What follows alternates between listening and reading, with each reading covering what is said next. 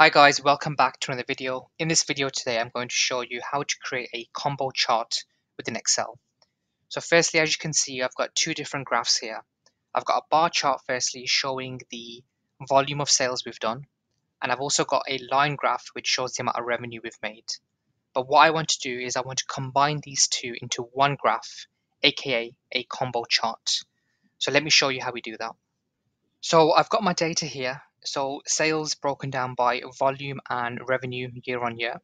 So the first thing you need to do is select your data, and then at the top, go on Insert, and then you'll find this bar icon right here, and then select the drop down next to that icon. And then right at the bottom here, you'll see more column charts. So go ahead and select that.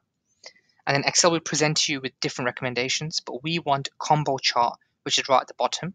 So go ahead and select that. Now Excel is giving you some pre-populated suggestions. So one of them is the chart type. So for volume, we want the volume to be shown in a bar chart, so clustered column, which is correct. And we also want the revenue to be shown in a line chart, again, which is correct. But now what we actually want is we want the line chart revenue to be shown in a secondary axis. So to do that, all you need to do is select secondary axis on the right hand side here. And now Excel will update the chart with primary and secondary values for volume and revenue.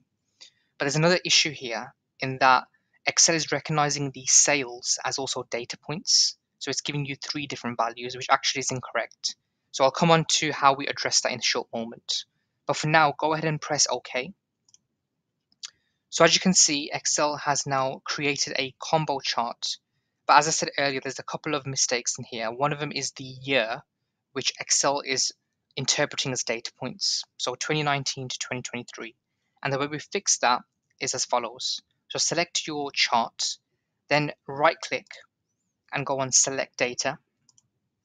And what you'll see here is that there's under your data points, there's sales, volume, and revenue.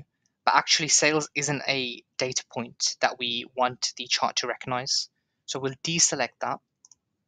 And again, on the right hand side here, we want the values across the horizontal to be the year values. So edit that and select the year values and press OK.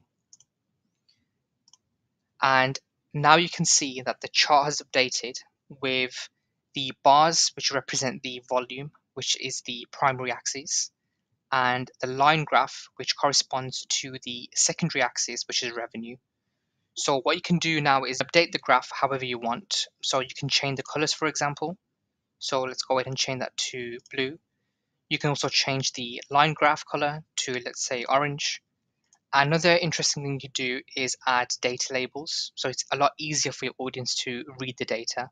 So you can do that by right-clicking the bars, going on Add Data Labels, and press Add Data Labels again. And then again, you can change the position of these labels by right-clicking and Format Data Labels. On the right-hand side here, this kind of box will appear, and you can change the position into center, inside end, inside base, and so on. But I prefer it to be in the center. So I'm going to go ahead and do that. And same with the line graph. I can add data labels to this as well. So it's a lot easier to read. And again, you can change the position of this by going on Format Data Labels. And again, I can put it at the top. So that's a lot more clearer. And you can change the title. So let's change that to Sales. And then also you can delete the lines at the back so it's more easier to read. So there you have it, guys. You have just created a combo chart which combines a bar chart and a line graph into one chart. So I hope that's been useful. If it has, please like this video so it reaches more people and subscribe to the channel. That would be much appreciated. Until next time, I'll see you guys in the next video. Take care. Bye.